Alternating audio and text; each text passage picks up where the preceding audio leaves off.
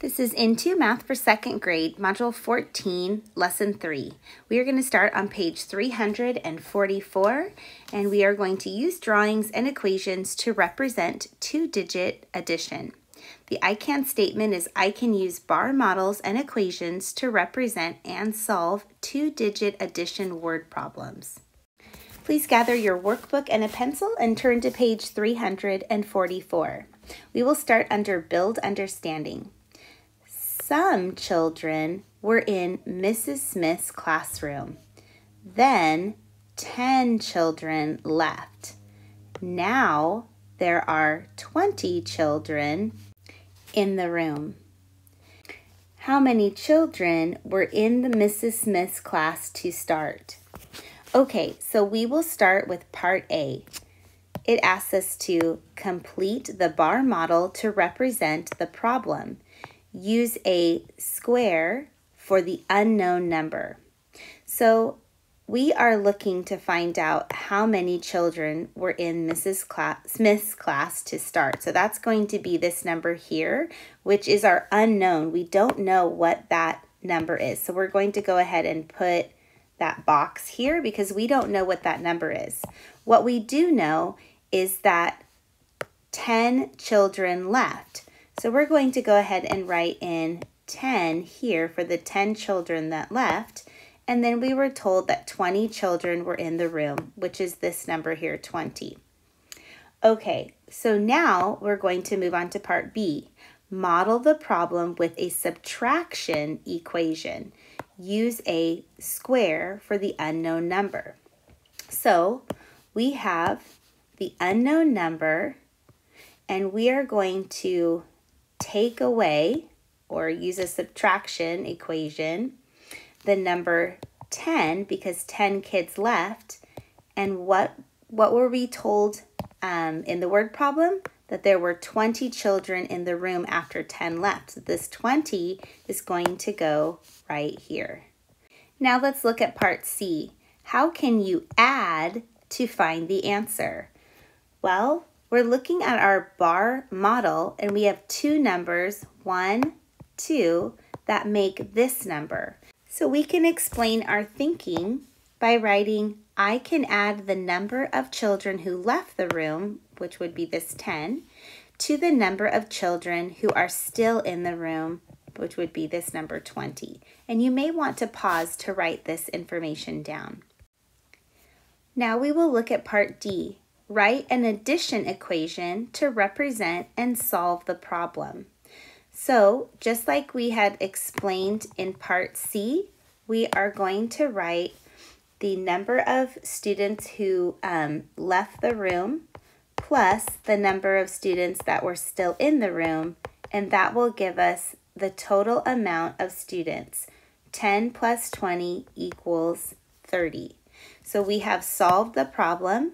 How many children were in Mrs. Smith's room to start?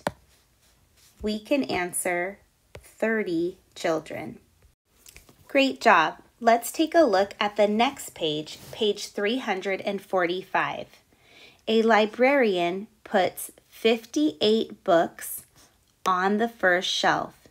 She puts 31 more books on the first shelf than on the second shelf.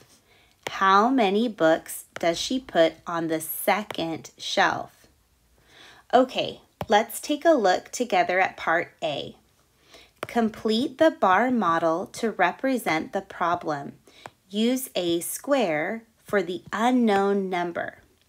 So using this bar model, we know that up here on the first shelf, there were 58 books. So we'll go ahead and write in 58 here on the top shelf. Then we were told that she puts 31 more books on the first shelf than on the second shelf. So here's the 31 more books. So we're going to go ahead and write in 31 here. And that means that right here is our unknown because we're looking to see how many books does she put on the second shelf, which is here. And so we will go ahead and draw in that square for the unknown number.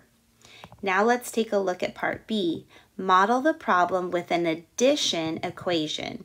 Use a square for the unknown number. Okay, so we're looking for an addition problem. We know that total, there's going to be 58 on the top shelf, and then we're looking at the second shelf. So the first shelf has 58, which is the total of the unknown plus the books that we were told were put on the second shelf.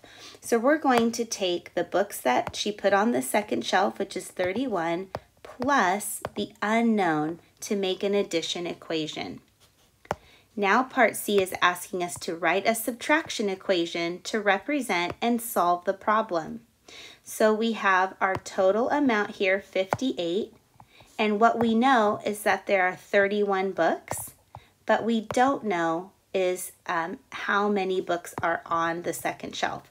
So we're going to make a subtraction problem using our big number 58 here, and we're going to take away 31, which is the difference here, to find out what is our unknown, which equals this unknown. Okay, now we can look at part D. How many books does she put on the second shelf? You may want to pause to do this subtraction problem. 58, take away 31. I'm going to do this on the side over here. 58, take away 31. I notice first the ones column, 8 take away 1 is 7. And then my tens column, 5 take away 3 is 2. So there are 27 books on the second shelf. Now it asks us to explain how you could add to solve this problem. One way that you could add to solve this problem would be that you could count by your tens and your ones when you start from 31 and you go to 58. So if we have 31, we could count on until we reached 58 to find that number that's missing. Let's take a look at the next page, page 346 under Step It Out. Olive has 15 ears of corn. Max has 12 more ears of corn than Olive. How many ears of corn does Max have? Now we're going to look at part A. Complete the bar model with a square for the unknown number. So we know that Olive has 15 ears of corn and that Max has 12 more ears of corn than Olive. So what we're looking for is our unknown, which is the ears of corn that Max has. So we're going to go ahead and draw in the square for the unknown number. Now we're going to model the problem with an addition equation. We're going to use the square for the unknown number. So we have a number here, and they make the total of the unknown here. Maybe you would like to pause and try this part on your own. And when you come back, you can check your answer that it would be 15 plus 12 to equal the unknown, which would be the number of ears of corn that Max has. Let's take a look at part C. Add to find the unknown number in this problem. The square holds the place of the number that is unknown. Write the addition equation. This time, write the number instead of the square. So we are going to complete this problem, 15 plus 12. And again, you may want to pause and try this part on your own, or you can follow along with me. I'm going to write the problem vertically, and I'm going to add the ones column first. 5 plus 2 equals 7. And then the tens column, 1 plus 1 equals 2. So my answer, when I add 15 plus 12 equals 27. So I have now solved this problem. How many ears of corn does Max have? Max has 27 ears of corn. Great work. Let's check for understanding. Complete the bar model. Write an addition equation with a square for the unknown number. Write and solve your equation.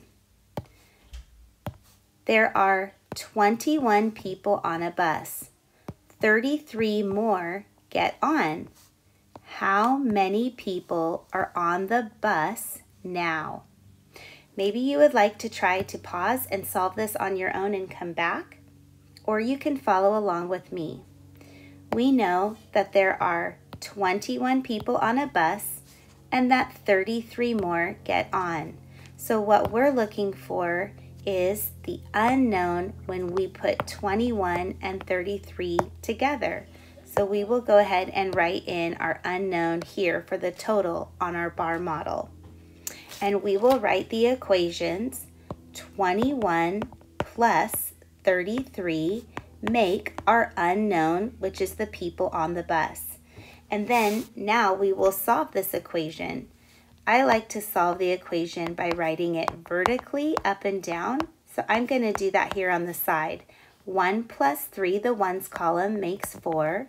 And in my tens column, I have 2 plus 3, which makes 5. So I find that when I add 21 plus 33, my answer is 54. So there are 54 people. Great job. You can always go back and rewatch this video and pause along the way anytime that you need to.